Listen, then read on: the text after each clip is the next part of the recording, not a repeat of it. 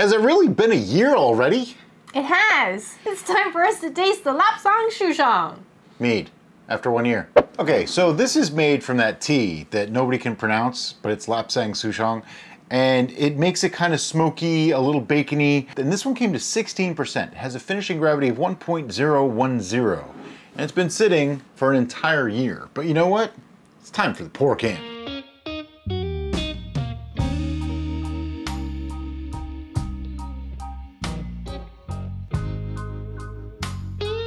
Okay, clarity.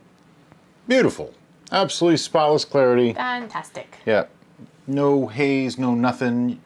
It's got a great color. Yep. Everything about it looks really nice. I would call this goldenrod. Yes. It smells a little like Lafroig. It does. It does, which probably makes Brian really happy. Well, I like Ardbeg better. I was going to say. But it's close. That's crazy. It fits into that. Yeah, it smells it really does. peaty more than smoky. Yeah, well, that's because the peaty is smoke, really. Yeah. If you like peaty Scotch, this might be the way to go. Yeah, it's lovely. I don't get a lot of honey on the smell. Right, and that's one of the things that I want to say at this point, before even tasting it, is that this was prior to our new... The don't give up method. Right, so the smell alone makes me think that I think we probably should have back sweetened this with more honey. Yeah, I mean, it's a 1.010. Probably could have used more, though, from the offset. So we'll find out as we go. I'm going to give this a taste. Actually, that's not bad. I'm getting some citrusy, fruity notes that I didn't expect, and that's from the tea. Yeah. Because this is tea wine that's been smoked, essentially. That's what I was thinking initially. I was like, wow, that citrus pop is really nice. It could use a little bit more sweetness, in my opinion. Yeah, but I have vague memories that this was a little kind of... Yeah, we tried this. Punchy before. And now I think all the different flavors... It's interesting the smokiness doesn't come through as much in the flavor as it does in the aroma. Yeah, but it's like, I don't feel like the flavors mellowed so much. Is that the volumes, if you will, of each note leveled out. So I see. Things that well, may that's have what been, mellowing is. Right, but it doesn't feel like it's still got a lot going on. Yeah, it's aggressive. It's got a lot going on. This is aggressive. But they're playing nice. It's more like a chord, a harmony, rather than a... I'm glad this is 16% too, because the ethanol bite makes me think even more of Scotch. Yeah, yeah. This is like a watered Scotch. It kind of is. What's weird is I tried some of this like 6 or 8 months ago. I didn't really like it much. This is okay. I mean, this is not a pour in a tankard and sit there and have with your favorite meal kind of mead. Not at all. This is, like she said, this is more like having a Scotch. You put this in a glass and you enjoy it over some time. Very different experience. Completely different type of beverage. Yeah. So, yeah, this is like an interesting experience. It's confusing. For me, it's actually pretty cool because before City Steading, Brian and I both really enjoyed Scotch. Like, really enjoyed the full spectrum of whiskey. Oh, whiskeys, yeah. But we both really like Scotch. Now, we had different areas of Scotch that we preferred, but we both agreed that Ardbeg was wonderful.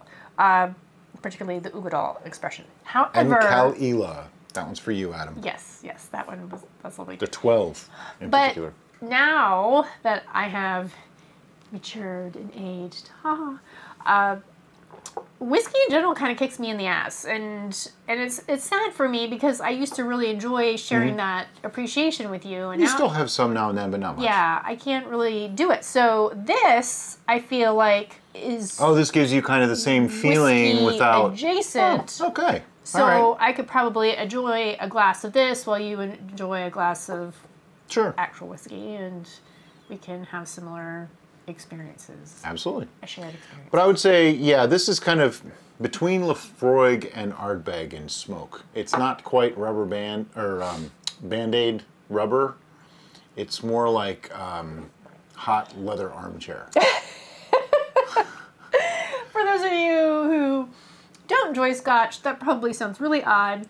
And for But if you do, those of you who do enjoy you know what I'm Scotch, talking about. you probably know what we're talking about. And if you don't, go grab some Scotch and But yeah, this let your memories go. This totally hits the notes of peated Scotch, which is very interesting because that's not what we were initially going for. We were going for bacon. It doesn't taste like bacon. It doesn't taste like bacon at all. It doesn't taste like bacon. And I think the only way we could get it to taste like bacon is we would have to add additional flavors. And salt and stuff like that. Yeah. Like maple syrup and brown sugar and those kind of things. Which you could do. We could do, sure, but that really wasn't our intent. No. The fact that it's more Scotch-like than bacon-like is actually... I'd say run with the Scotch idea. Yeah, it's actually, I think, a better route. Yeah, But as a beverage. That's just my personal opinion. It is really interesting how the smoke comes through on the aroma. Yeah. Like, this is the kind of thing that you can sit there and smell it. But there's many Scotches that you do that. You Oh, smell God, yeah. them and That's you take a what little I like sip, about 'em. and then it's just the combined experience. Again, back to that word experience, but that's really what it is. This isn't something that you just want to chug. That seems like a waste of time and effort. This is something that you want to enjoy, you want to savor, you want to take your time with it, Just investigate all the different flavors. a quick journey on this one.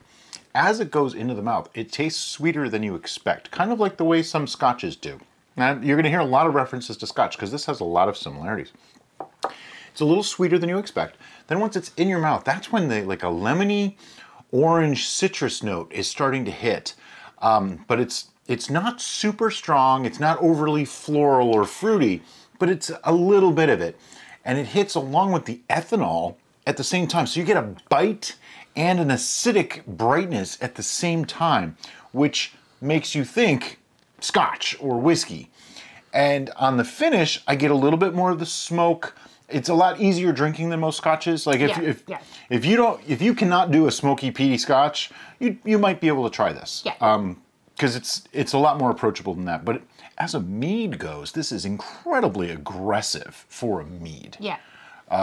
Probably more aggressive than most of the things we've made, other than, say, some spicy ones. Yeah. The only thing I would want to interject is that for me, at the very beginning, just before the citrus comes in, I get a little bit of that rubber-esque sensation that you get from lots of Scotches. I've been drinking a lot of Islay Scotch lately, so it's just I'm probably more immune to it than she is. Yeah, so I just get like a little bit of what is that, and then it immediately goes into citrus, and I can't pinpoint the citrus type because it kind of like flows into the full spectrum. So I say lemony orangey. Available citrus, yeah. It's kind of mandarin lemon. That's the easiest because it's got that sweet orange. It's not a regular orange. It's sweet orange with a bitter lemon kind of thing. It's hard to explain. Yeah. But what you're calling is the rubber tire Band-Aid. I get as like a tanginess just before the citrus comes in. So to me, it's not so offensive, I guess would be a good word. But I see what you're talking about, and I get that more on the exhale now than I was getting it before. So overall, I'm kind of impressed with this. Yeah, I am much more pleased with this than I was anticipating I was going to be. Yeah. Based on my memories from the initial tasting. So, yay!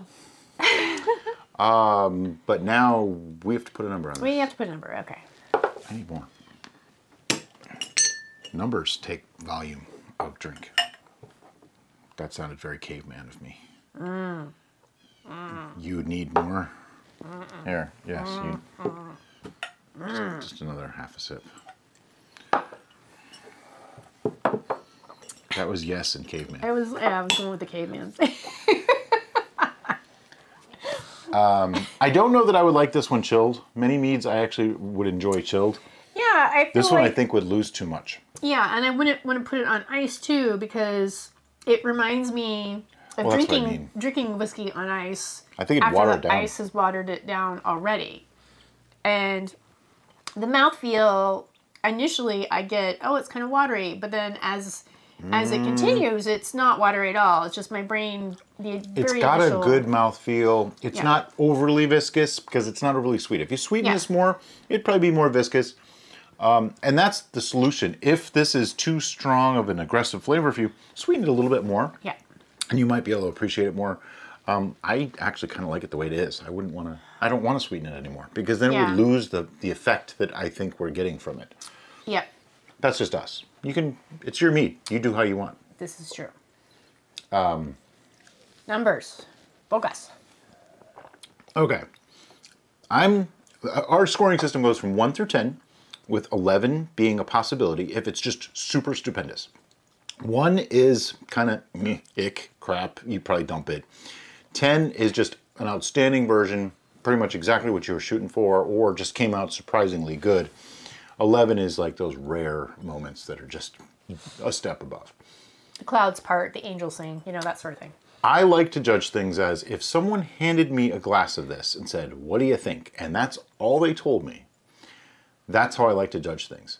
And I would probably think that they handed me a cocktail if I was given this. That had like Islay Scotch in it. Cocktail. Okay. I don't get a ton of honey character from it. So to me, this is a hard one to rank. Because if I rank it like I'm thinking this is a Scotch, it's going to go kind of low.